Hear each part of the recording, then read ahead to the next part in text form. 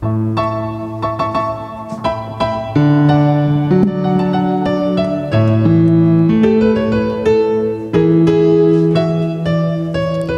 you very much. Just to wrap up everything, we need to go back to a few texts. Hear God speak to us through the texts as we finalize on the day. Let us pray. Dear Lord, thank you that once again as we close within the constraints of the few minutes we have, may you just remind us on the danger of having little faith. In this day, God, allow me to contrast two levels of faith. Bless us, and God speak to our hearts, is my prayer in Jesus' name. Amen. Beloved, allow me to speak of a giant who had a little faith. You know, when you see somebody and you expect them to have the greatest faith, then they manifest lack of faith. It's scary. The text for study is Matthew 14. In the morning we did Matthew 15 from verse 21. Now let's start Matthew 14 from verse 22. The Bible says, and straightway Jesus constrained his disciples to get into a ship to go before him to the other side while he sent the multitudes away. Now you need to understand the context of this text. Jesus constrained, Jesus compelled, Jesus insisted to the disciples that disciples get into the boat and go to the other side. And why must Jesus compel them? You need to have a clearer picture. And I think this was not captured by Matthew. You know, Matthew is the tax collector. Matthew goes for the bigger details and he looks at things like how many people were there. He looks at the fact that they're going to the other side. There is the beloved apostle who was staying close and he goes into further details. And by the way, when you go into the book of John chapter 6, the Bible says of the same story, it says in John chapter 6 and reading from verses 13, therefore they gathered them together and filled 12 baskets with the fragments of the 5 barley loaves which remained over and above that they had eaten. Then those men, when they had seen the miracle that Jesus did, said, this is of a truth, the prophet that should come into the world. This is the Messiah.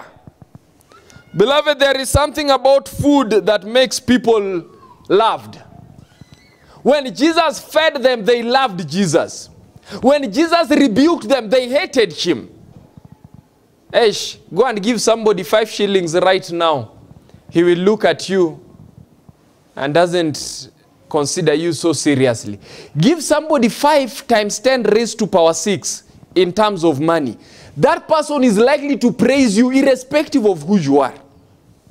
And this, in fact, I read in the book Desire of Ages, it says that the works of healing that they had witnessed were such as only divine power could perform. But the miracle of the loaves appealed to everyone in the vast multitude. All were sharers of the benefit. When Jesus is healing people, somebody can say, that wasn't my mother who was healed. That was not my relative. But when it was feeding, everyone shared the benefit, and after that they wanted to make him the ruler. As you've seen it with the politicians, they give people handkerchiefs and loaves of bread in campaign time, and everyone wants to vote them in, expecting that when they go in there will be loaves every day. And hardly have they gone in than the supply of loaves end.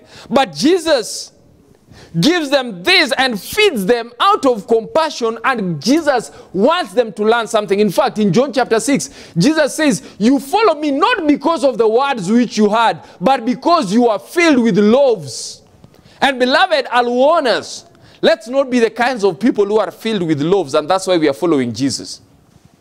Let us follow Jesus because we've had an experience with him. And I'm going to tell you something about faith. The giant with a little faith.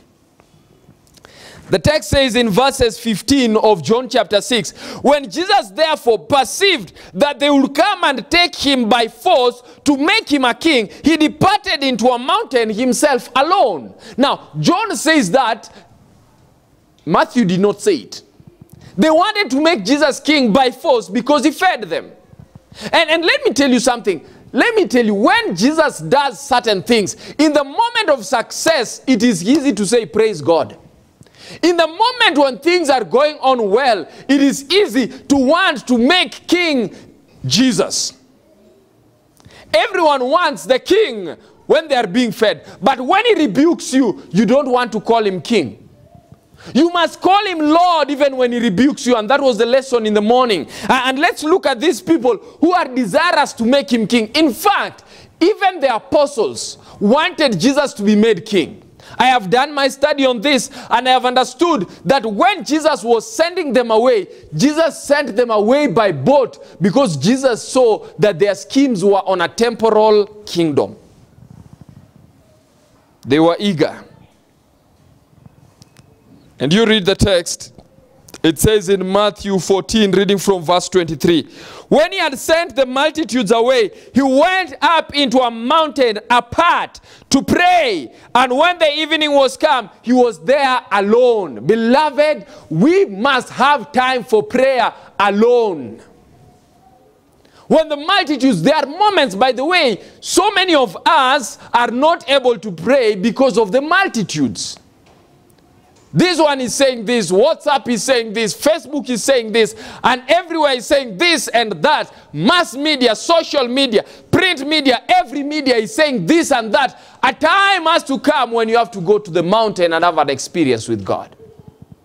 Why did Jesus go to the mountain? Desire of Ages 379 paragraph 1 says, when left alone, Jesus went up into the mountain apart to pray. For hours he continued pleading with God, not for himself, but for men were those prayers. He prays for the power to reveal to men the divine character of his mission, that Satan might not blind their understanding and pervert their judgment. Listen to that. God went to pray, and beloved, we need to go apart and pray. My parting message to us is go and pray. Some of us may think we have faith. We have very little faith. Some of us are giants in the church, but with very little faith. So let me deal with the giant with a little faith. And the Bible says in verses 24, but the ship was now in the midst of the sea, tossed with waves, for the wind was contrary. Now that goes too fast. That goes too fast. Why do I say so as a preacher? Because it just says they were in the midst of the sea without Jesus. Beloved, the storm is coming. You must know how to handle the storm. Let me explain to us what made them have this storm and why God allowed the storm to come so that he can be able to speak to them and bring them to a realization of what they need. In the times of a crisis, you need to remember what is critical and what you need. That's what we call faith. In the morning I said great faith is being able to stand for God, even in the moment of a crisis. Desire of Ages says, the Savior knew that his days of personal ministry on earth were nearly ended, and that few will receive him as their Redeemer. In travail and conflict of soul, he prayed for his disciples. They were to be grievously tried. Their long-cherished hopes, based on popular delusion, were to be disappointed in the most painful and humiliating manner. So Jesus allows them to separate, and they go. And what were they saying as they went? By the way, it's good to explain to you this part so that you understand. You know, one of the things that is normally characteristic of God's children, on Sabbath like this, after the Sabbath, what are the stories you make as you live? As you live here, what are the stories you tell? Some of our stories interfere with the message that we had in the old day. You know those one button you press and it deletes everything. Like that. You just leave the gate over here, and one of the things that you're going to say, wherever you are, for the Sabbath hours, you are fine. You are fine. Sitting at the feet of Jesus. Kumtegemea Mwokozi. Those were the things you are singing. And just one moment you press a reset button, you go back to Friday. And when we look at this, allow me to read for you. The disciples, listen to this, how the messenger to the remnant says, the disciples had not put off immediately from the land as Jesus had directed them. They waited for a time, hoping that he would come to them. But when they saw that darkness was fast approaching, they entered the ship and went over to Capernaum. They had left Jesus with dissatisfied hearts, more impatient with him than ever before, since acknowledging him as their Lord. They murmured because they had not been permitted to proclaim him as king. They blamed themselves for yielding so readily to his command. They reasoned that if they had been more persistent, they may have accomplished their purpose. So murmuring as they were leaving. Not only murmuring. In fact, the messenger to the remnant says, unbelief was taking possession of their minds, and love of honor had blinded them. Everyone wanted Jesus to be an earthly king so that they can sit on his right hand side. People were jostling for positions. You think it started with the politicians? It's been there for a long time. Politicians, in fact, I like Kenyan politicians for some reason. They just say the truth of who they are. They don't lie to you. They really, for us, we are not lying. We are selfish. That's it. They will admit in front of the camera that for us, we are selfish. We are caring about ourselves. And Jesus saw the danger of his disciples. Beloved, when Jesus sees the danger of his disciples taking the popular trends of the world, Jesus will allow something to happen to shake them up. And that's why when you read this text, it says that they went. And as they went, they started thinking in their minds. The messenger to the remnant says, they started thinking and they were asking themselves, were they always to be accounted as followers of a false prophet? Will Christ never assert his authority? You know, they've gone and preached to people that Jesus is powerful. But when, after Jesus has fed people, when they want to make him king, Jesus goes away. They started murmuring among themselves, could it be that we've trusted the wrong God? Beloved, you know when things happen and you start questioning. In fact, the messenger to the remnant says, they question, could Jesus be an imposter as the Pharisees asserted? With this kind of things in their minds, beloved, I have come to admit that it is good what you feed in your head. Even your thoughts affect how you go through the whole day. What gets into your thought process? Desire of Ages, page 380, paragraph 3 says, the disciples had that day witnessed the wonderful works of Christ. It seemed that heaven had come down. The memory of the precious and glorious day should have filled them with hope. Had they, out of the abundance of their hearts, been conversing together in regards to these things, they would not have entered into temptation. Beloved, some of the reasons we enter into temptation is we get into the wrong conversation. If we can be able only to continue thinking positively of the things that Jesus told us during the day. The Sabbath has come to an end. You are going to go home. What is in your mind? Are you worried about the level of faith you have? If it worries you, and you think about it, and you think of how to make it better, you will be helped out of temptation. But the disciples, instead of thinking of the glorious things God had done, the glorious things that Jesus himself had done, they started thinking of other things, worldly honor.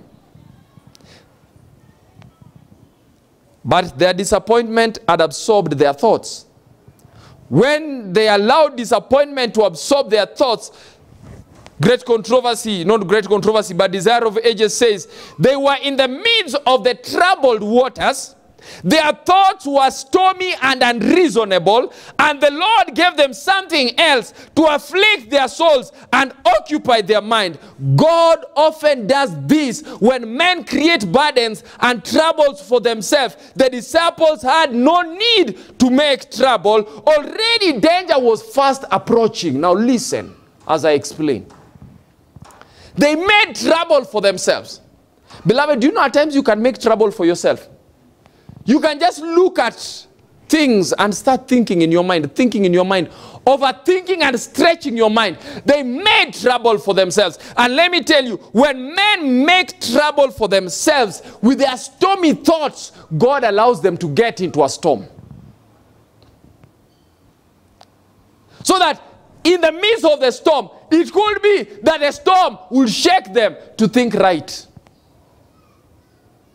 And that's why God allowed this. A violent tempest came. And the sea was so shaken that they forgot all the things. Let me tell you something. You are worried about who is greater when things are calm. Let me tell you, if you are told that there is corona in your office where you work, you don't ask who is the boss. When trouble comes, let me ask you, terrorists have come to the building where you are working. Do you start arguing that why have they not made me the boss? You first deal with the danger. Promotion will come afterwards. Right now, it is survival. And let me tell you, God allowed the storm. And when God allowed the storm, I see something interesting. During the storm, as all these things is happening, in the storm, God had taught them their own helplessness. And at times, God allows us to get into a storm to teach us our own helplessness. And let me tell you, who needs this lesson? Those who are Jews. Remember the Gentile in the morning had already admitted over truth. What you've said is true. We are dogs. That was faith. But those who are knowledgeable are the ones who spend a lot of time. Let me tell you, like right now, even in church, you will find people fighting for church positions. Church positions. Church positions. In fact, I thank God at times for things like corona. At least we are relaxed. We are relaxed. So that you don't fight for the positions so much. You first fight to survive. God allowed the storm. And when you look, one thing I like about Jesus, you know, Jesus is just Jesus. When you are in a storm, you think like he has forgotten. Jesus does not forget. In fact, when I was doing a study into this, I learned that Jesus was seated, watching them as they are going, and seeing what they are saying, how they are talking, and what is troubling them. And even when the tempest started, Jesus saw. In fact, I like the way Desire of Ages puts it again. It says, not for a moment did Jesus lose sight of his disciples. Beloved, when you are going through tough times, God has not lost sight of you. So please don't lose sight of God. He doesn't lose sight of his disciples. And one thing I have learned, with the deepest solicitude, he follows them through the storm. And he sees them through the storm, the men who are to be the light of the world. And Jesus watches them. But when their hearts were subdued, and in humility they cried for help, the Bible says that Jesus begins to walk towards them. Let me tell you, not until we will stop focusing on the troubles and the storms and we focus and cry to God for help. When we cry to God for help, he will come. Because he's always been there, waiting for some sinner to pray. He's always been there, just waiting for you to ask for help. In fact, the Bible says, at the fourth watch of the night, Jesus went to them walking on the sea. When the disciples saw him walking on the sea, they were troubled. They said, it's a spirit. They cried out of fear. Beloved, this is another interesting one. There are some people, when Jesus is coming to help you, you run away from Jesus. So they see Jesus, their only source of help, and they're crying, it's a ghost. Some of us will never be helped because where we can get help, we look at Jesus like a ghost. The moment you define Jesus as a ghost, you're not going to get help from him. Because you are terrified of him. Jesus loves you. Jesus is saying, come unto me. And listen, I like the way the Bible says that Jesus spake to them and said, be of good cheer. It is I, be not afraid. That's good. Jesus always comforts us that be of good cheer. I am the one, don't be afraid. And then I like the giant Peter. Peter answered and said, Lord, if it is you, tell me to come to thee. Now, that one looks simple. God, if it is you, tell me to come. Now, to me, that is not the big thing. The big thing is when he steps off. Eish. If it is you, tell me to come. Then Jesus says, okay, come. He stepped off. Now, that is serious.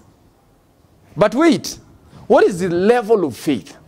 It takes faith to say and shout when everyone thinks it's popular. You can shout and say, if it is you, tell me to come. And he jumps off the ship. And looks like he's walking. And look at the text. It says, and he said, Jesus said, come. And when Peter was come down out of the ship, he walked on the water to go to Jesus. He begins, hey, beloved, how many of you ever walked on water? But walking on water is not the big thing. Where are you walking to? You can walk on water everywhere. Let me tell you, just walk on water if it is Jesus who has called you. And he walks on water. And listen to what the Bible says. It says, but when he saw the wind boisterous, he was afraid and began to sink. Now listen. When he saw the winds, he saw. Beloved, there's a problem with the things we see. When Jesus tells you, come, you start walking. And so many people have started walking. I have seen people who listen to God and sermons are preached and they give their lives to Jesus and they begin walking with Jesus and they're walking on the sea of life with Jesus. But let me tell you something, when they see the winds just begin to blow. When they see the waves beginning to move, what happens? They become afraid. Afraid. When Jesus called you, by the way, do you know what happens? When there is a crusade and Jesus calls you, you say, I don't care what they will say. You say, I have given my life to Jesus. I am living false worship. I am coming to worship the true God. And you say, I don't care. But you come to church, after 2 months, the winds of gossip come. And now you're like, hey, I'm going to leave this church. Terrified. Winds. Trouble comes. The winds just blow a little bit. And we are terrified. And it says that he began to sink. Now, beloved, listen to this. When you lose your sight of Jesus, you will begin to sink. That is the point. And that is the summary of this sharing. Lose sight of Jesus, you begin to sink. Looking unto Jesus. Peter walks securely. But as in self-satisfaction, he glances back towards his companions in the boat. His eyes are turned from the Savior. That's how the pen of inspiration puts it. Beloved, let me tell you something. Set your minds on things above. Look unto Jesus, the author and finisher of our faith. Too many of us are walking. They began by looking unto Jesus. Now they are looking unto others. In fact, when Peter cast his eyes off the master, the wind was boisterous, the waves are rolling high, and it comes directly between him and the master. The waves will always do that. They come between us and Jesus. But faith looks and sticks on Jesus, not on the circumstances. And when this happens, Peter begins to sink. But one thing I like about Peter, which is an object lesson I want us to pick. When Peter began to sink, he knew whom to call. So many of us, when we begin to sink, we don't know whom to call. Peter began to sink, and the Bible says that when he began to sink, he said, Lord, save me. Today, there is somebody who has been troubled by the winds and is beginning to sink. The only thing you should say is, Lord, save me. 3 words, Lord, save me. Beloved, I love salvation because it is that simple. 3 words, Lord, save me. You don't need to capture so many things that, Lord, you remember. I understand that there is sanctification, justification, and glorification. Listen, beloved, there is time for that. Right now you are sinking. We don't go into theological understanding of how to be saved. You just say, Lord, save me. And Peter said that. And the Bible says, immediately. And I like that. Anyone who asks for Jesus' help, Jesus saves you immediately. So today, are you feeling weak? Ask for help. Immediately, he will save you. And the Bible says, immediately Jesus stretched forth his hand and caught him and said unto him, O thou of little faith, why did you doubt? I am through with the text. Now I'm just explaining the text. You of little faith, why did you doubt? When you started walking with Jesus, you stepped out of the ship. That was nice. But let me tell you something, beloved. It's not enough to start walking with Jesus. It's wonderful to continue walking and keep your eyes on Jesus. The songwriter says, look upon Jesus, sinless is he. Father, impute his life unto me, my life of scarlet, my sin and woe, cover with his life, whiter than snow. Cover with his life, whiter than snow, fullness of his life, then shall I know my life of scarlet, my sin and woe.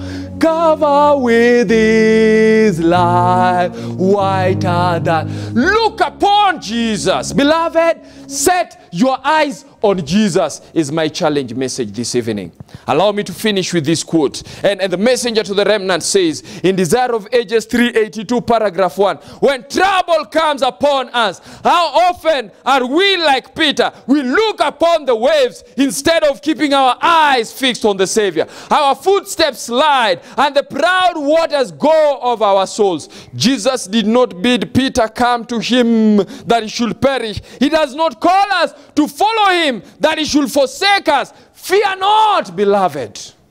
In the book of Isaiah 43, 1-3, he says, for I have redeemed thee, fear not. I have called thee by thy name. Thou art mine. When thou passest through the waters, I will be with thee. Through the rivers, they shall not overflow thee. When thou walkest through the fire, thou shalt not be burned, neither shall the flame be kindled upon thee. For I am the Lord thy God, the Holy One of Israel, thy Savior. Jesus reads the character of his disciples. Jesus knew how sorely their faith was to be tried. He, in this instance on the sea, he desired to reveal to Peter his own weakness. O ye of little faith. Day by day, God instructs his children. By the circumstances of daily life, God is preparing his children to act their part upon the wider stage to which his providence has appointed them. It is the issue of daily test that determines the victory or defeat in life's greatest crisis. Listen to that.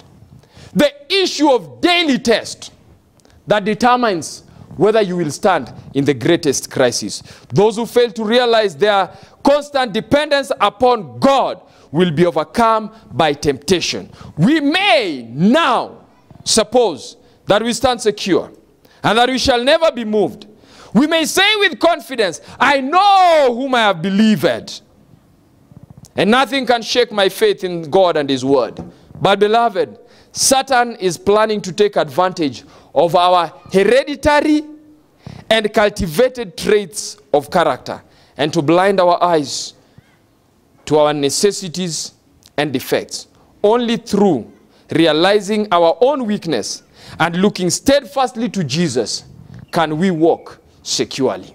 Beloved, the only way we can be sustained is by trusting in Jesus. Let's keep our eyes on Jesus.